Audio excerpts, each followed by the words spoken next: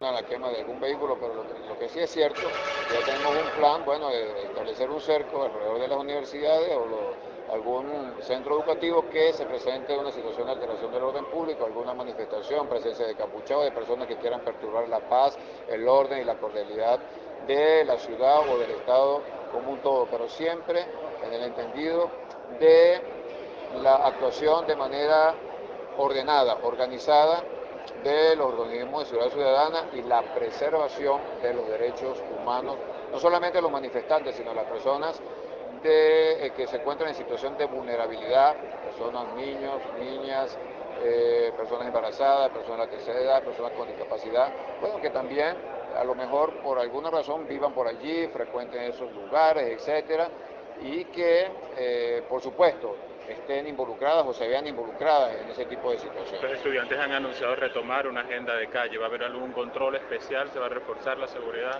Bueno, mire, yo considero que la agenda tiene que estar orientada en función de la paz y de la tranquilidad.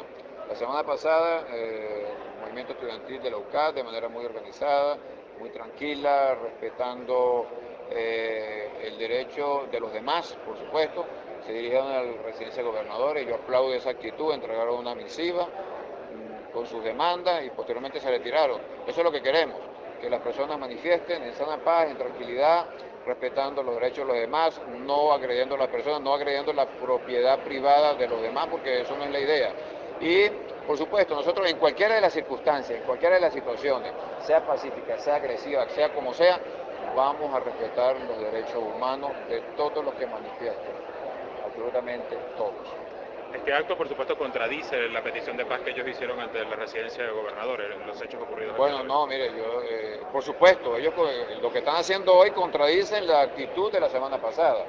Queremos que las manifestaciones sean con tranquilidad. Ya cuando una persona se encapuche, comienzan a alzar piedras, objetos contundentes, bombas molotov a las personas, a las propiedades, ya estamos en presencia de una alteración del orden público, donde una manifestación se transforma en turba, se transforma en un elemento perturbador de la paz y de la tranquilidad.